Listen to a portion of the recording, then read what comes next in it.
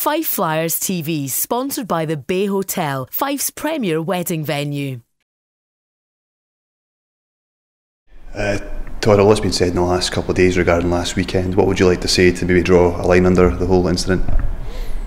I think you said it perfectly. It's time we draw a line under this. I think in my article, I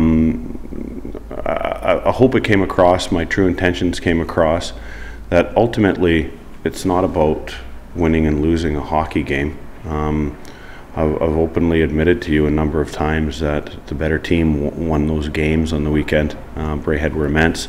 They were all over us and ultimately played us off the pad that weekend. I think possibly my frustration came from just getting a sense that we need an organization that's in place that's going to be first and foremost not only for my players' safety but all players in the league. I think that it's important that hockey players understand that they're playing a very physical and tough, demanding game on their bodies. We all know that. They're all men out there. But ultimately,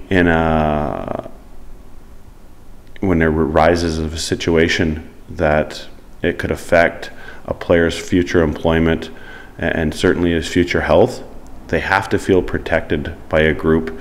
And I'm not just talking about an incident on a Sunday night that possibly, well, no, it did bring it to a head with me, the way I felt about it. But I think there's been a number of incidences throughout the league this year where players could have been cracked down on, and certainly have in the past. Hockey players are very intelligent people, and if they know the rules and they know that they'll be strictly adhered to, they'll conform to them.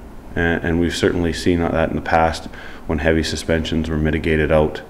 But I think it's time to draw a line under this. You could go on and on and on about this. I'm sure there's always teams that are feeling hard done by.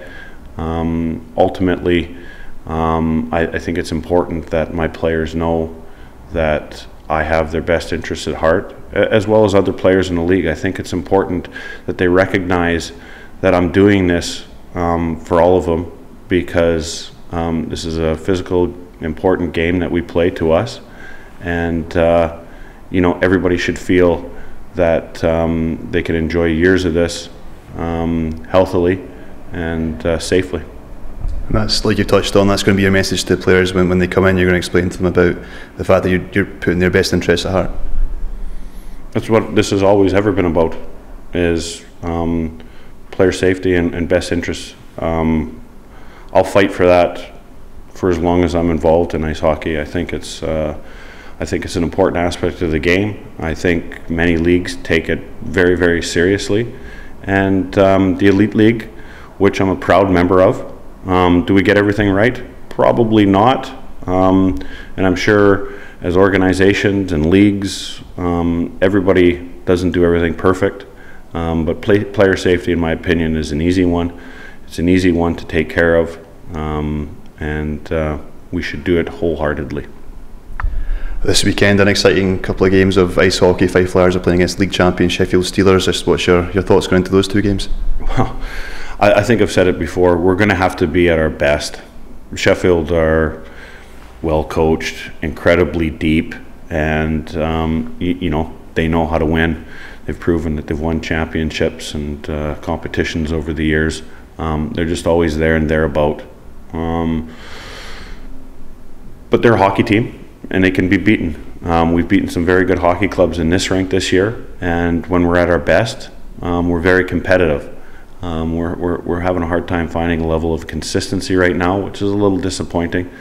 But maybe to echo the words of Paul Thompson, I saw in an article the other day that he was saying that fan bases have to be prepared for their team to lose hockey games. That's how good this league is. You can go and beat a team 7-0 one night, everything's clicking, maybe the team's off, and then come back the following weekend and lose a game yourself 6-2. It doesn't make you a bad hockey team. Possibly it makes you an inconsistent hockey team, but as well as we have to recognize how good the teams are in the league, and Sheffield Steelers are just one of those teams. We've got a lot of respect for them, and we're going to have to go out there, and like I said at the start of your question, we're going to have to be at our very best if we want to get some points out of this weekend. We're into Thursday now, so how's the mood been in training this week, and what's the update on injuries? Yeah, I mean, it was down. I mean, there's a good feeling in our dressing room. There's a very good feeling in our dressing room, talking to the guys. They're excited to be here. They want to be here. They saw what we're capable of when we're at our best. Maybe a bit frustrated that we all knew how big it was last weekend. We did prepare for it, and it didn't come off for us. It just didn't come off for us, which is, from a coaching staff perspective, very disappointed. But probably a good thing, as I saw how disappointed the guys were. They were down for a couple days, but we drew a line under it on Tuesday. Had a great training session. Went out for a team meal. Got the guys together, had some laughs. I think really relieved some pressure. And the rest of this week is really just about building up towards this weekend again, and getting guys healthy. You'd asked about some injury updates. Rick is skating back with us now full time. He looks good. He's still not 100%, but he just wants to play hockey. And this has been a frustrating injury for him, one he's really struggled with. We've tried to support him the best we can. It hasn't been a fast fix, but he's getting there. So there's a great possibility that we see a Rick Jackman in the lineup this weekend.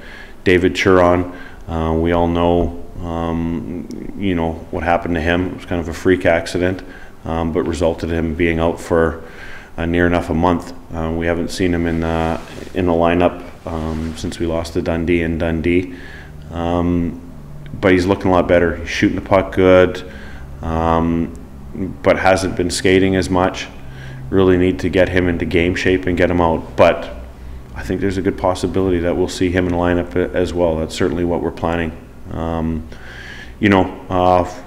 Justin Fox can be doubtful for the weekend. Just off a residual, off the injury on the Saturday night on the weekend.